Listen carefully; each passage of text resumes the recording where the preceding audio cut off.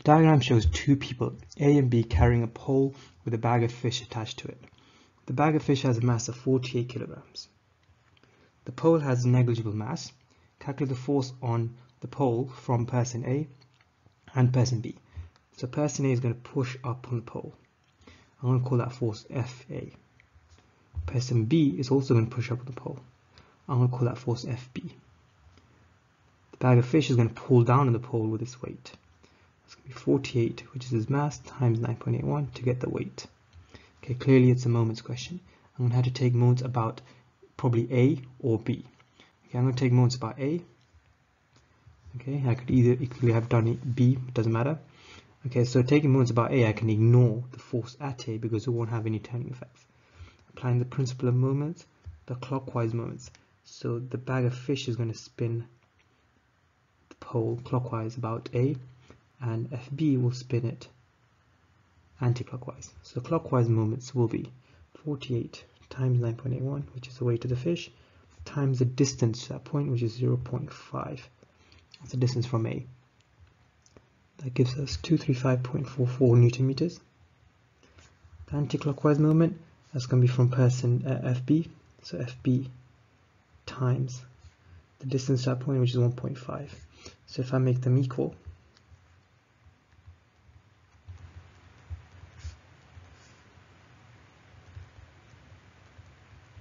and then divide both sides by 1.5, I get FB is equal to 157 newtons. Now I could take moments about B and solve for FA if I wanted to, and that would work. However, it's just easier to apply the transitional equilibrium condition, which is that the resultant force must be equal to 0. So FA and FB, which is upward forces, if you add them together, so FA plus FB, it must equal the downward forces, which is from the bag of fish. Okay, so solving this, I get FA is equal to 314 newtons. Okay, the diagram shows a 2-meter uniform bar with a weight of 100 newtons. So that means the bar itself has a weight of 100 newtons right in the middle.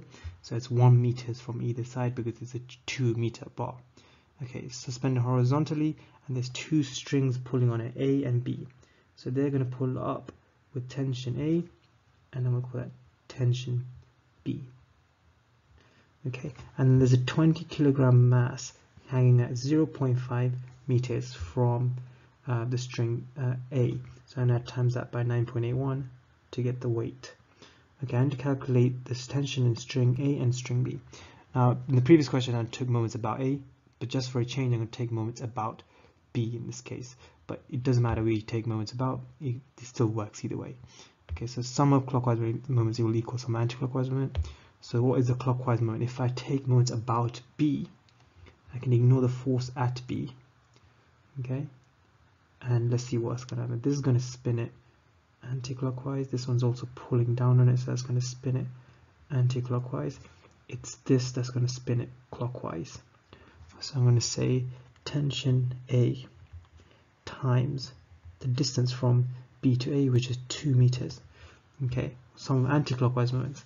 Those are 2 weights here, so it's going to be 100 times 1 plus the 20 times 9.81, and the distance from B to that is going to be, well, this distance here is going to be 2 minus 1.5. So it's going to be 2 minus 0.5, which is 1.5 meters.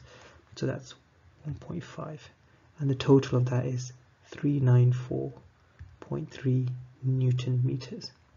Okay, so if I make these two equals, I get 2 TA is equal to 394.3 Newton meters.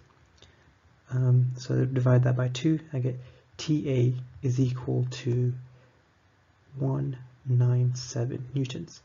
Now I could take moments about A now and figure out B, but instead I'm just going to use the resultant force equal to 0.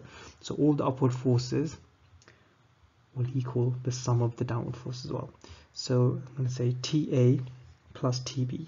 So TA is 197 plus TB, which I don't know yet, will equal the downward forces, which is 20 times 9.81 plus the 100. And if I solve this by subtracting 197, I will get TB is equal to 99 newtons.